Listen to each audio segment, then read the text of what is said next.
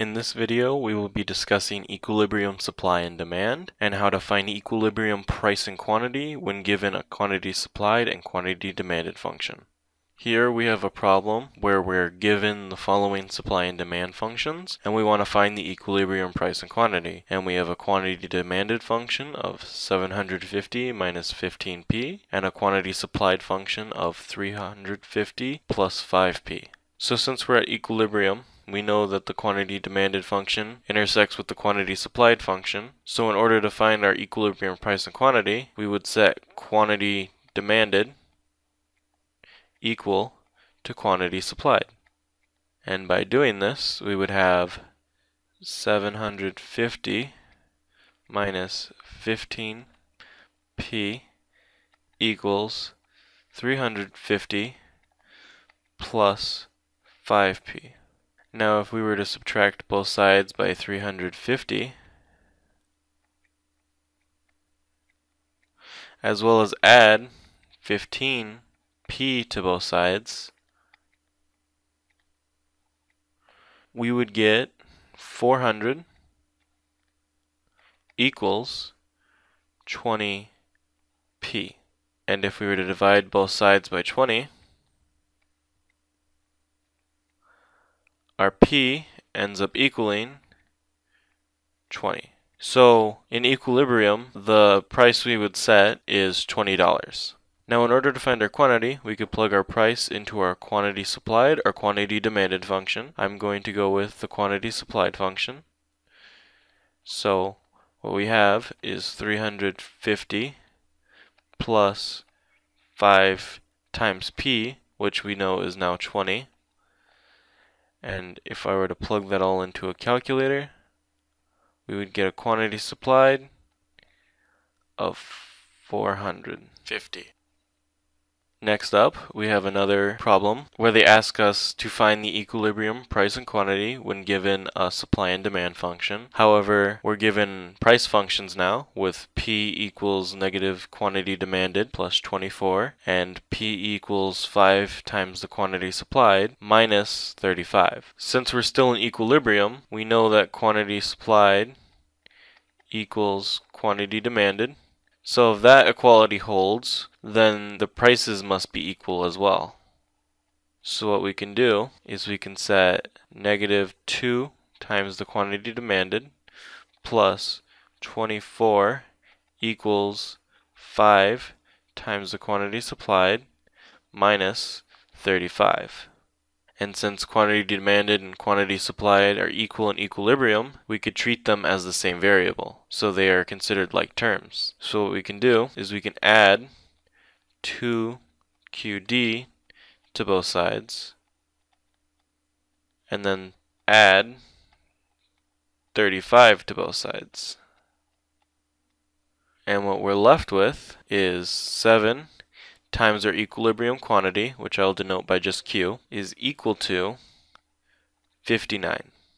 And if I would divide both sides by 7, we get an equilibrium quantity of 8.43.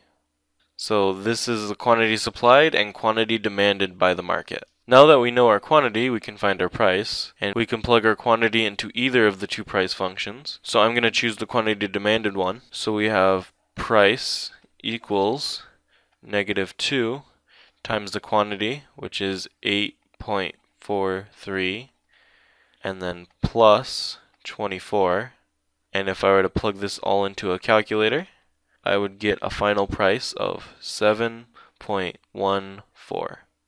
So what they would do is they would charge $7.14 for this good, and they would produce 8.43 units of it for the entire market. Next up, we're asked to find the equilibrium price and quantity again, given the following supply and demand functions, and we're given a quantity demanded function of quantity demanded plus 12p equals 65, and a quantity supplied function of quantity supplied minus 6p equals 43. So the equality of quantity demanded equaling quantity supplied at equilibrium still holds, but we would need to solve for one of the variables first. So we can solve for the Q's. So starting with the first equation, the quantity demanded function,